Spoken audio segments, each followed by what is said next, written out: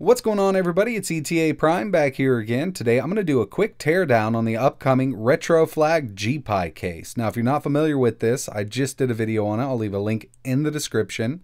Basically, what we have here is an awesome Game Boy replica powered by a Raspberry Pi Zero. Now, you will have to provide your own SD card and Raspberry Pi Zero, but they make this super easy to assemble, and I wanted to see what's inside. As for a release date and price, mid-May to late May, and the price on this is going to be $69.99. Like I said, you have to add your own Pi and SD card, but overall, this is going to be an awesome seller, and it's going to sell out quick if they don't make enough.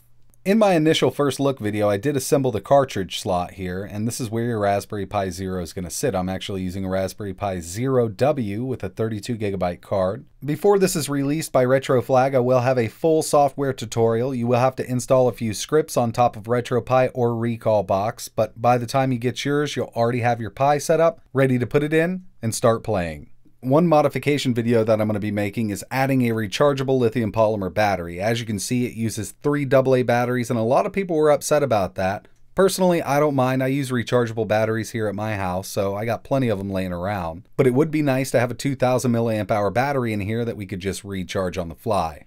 On my channel, I've done a lot of reviews on pre-assembled and kit-based Raspberry Pi powered Game Boys. Some of them were super dirty, and there was actually one, I'm not going to name any names, that I actually sent back. I didn't even do a review on it because as soon as I opened it up, there was hot glue everywhere inside of it. Some kits are super clean, like Kite Circuit Sword, the GameBoy Pi, and the FreePlay Zero. Those are really nice kits to get a hold of if you want to put something together yourself. But if you're looking at pre-assembled, ready-to-go kits like from Amazon, Etsy, or eBay, you gotta be really careful because a lot of them just put them together with hot glue and really shoddy solder joints. But as you can see here, the RetroFlag Gpi Case is put together very professionally. These are made in a factory. They're gonna make a lot of them, and hopefully they don't sell out of the first batch too quick because I know a lot of people are gonna want to get a hold of these. There are 2 PCBs inside of the case itself, minus the one in the cartridge. There's absolutely no hot glue in here. Everything fits together perfectly, and we can do some modifications to this thing. Now, in my initial video, a lot of people were asking where were the rear buttons. There are rear buttons on this. They have an L and R. I mentioned it and showed it off in that video.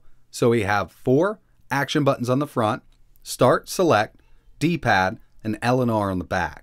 The Gpi case isn't something that the average person can replicate easily. I mean, if you go to a PCB manufacturer, you're going to spend tens of thousands of dollars getting something like this prototype, and they've put a lot of money and thought into this. I think the price tag of $69.99 is pretty awesome. This has a 2.8-inch IPS display with a resolution of 320 by 240, which is perfect for these retro games. And if you ever ran into the issue where you needed to replace this screen, you could do it very easily.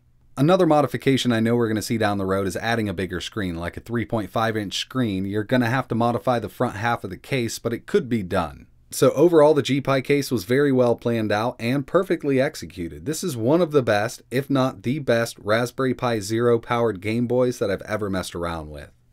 The buttons feel authentic because they're using the membrane style that came in the original Game Boys and the SNES or NES controllers, so you don't have any clicky switches on this thing except for the back. L and R are a little clicky, but they're still very usable. I've been planning out my battery modification video, and I do have some 18650 cells here. Unfortunately, we're just not going to have enough room in here, but we can use lithium polymer cells. I have a 1000 milliamp hour 3.7 volt battery here, and I've also measured the inner diameter of the battery compartment. I've ordered one from Amazon. I have to make sure that it fits, but it's a 3000 milliamp hour battery. We should be able to get some really good runtime out of a 3000 milliamp hour battery. In my initial testing, 3 AA batteries lasted me 3.5 hours. Now I'm doing another test with a fresh set just to make sure, but I expect the battery life to be around 3 to 4 hours with some high quality AA alkaline batteries in this thing. So it's going to be well worth the $70 price tag. I will be posting links in this video and my last video as soon as it's available. I'm also going to post it on Instagram, Twitter, and Facebook, so you guys better be ready when this thing releases because it's going to sell out fast. Really appreciate you guys watching. If you want to see this thing in action, check out my initial video. I'll leave a link in the description and on screen now. It'd be really cool if you could hit that like button, maybe subscribe to the channel, but like always, thanks for watching.